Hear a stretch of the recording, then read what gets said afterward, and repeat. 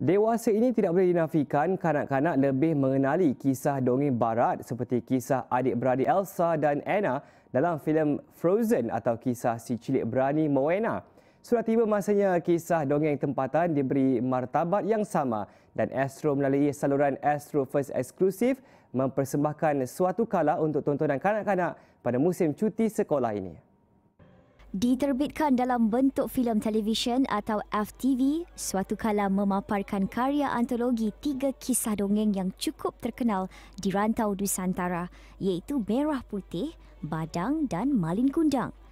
Namun berbeza dengan versi asal, ketiga-tiga kisah ini digarap dengan memasukkan elemen moden untuk memudahkan kanak-kanak menerimanya.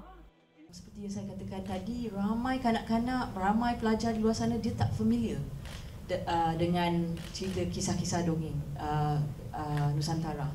Dia lebih familiar game, dia familiar video-video trending, viral dan sebagainya. Jadi kami bertanya, macam mana kita nak tarik minat dan macam mana kita nak tarik audiens tersebut. Jadi kami buat keputusan untuk menerapkan elemen-elemen moden.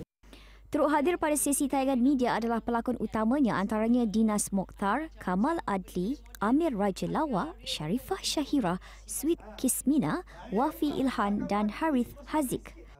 3 pengarah yang dipertanggungjawab untuk menggarap antologi ini ialah Syamil Osman untuk Merah Putih, Nik Amir Mustafa untuk Badang dan Addison Chiam untuk Malin Kundang. Selain Yusri Abdul Halim yang mengetuai bahagian kesan khas.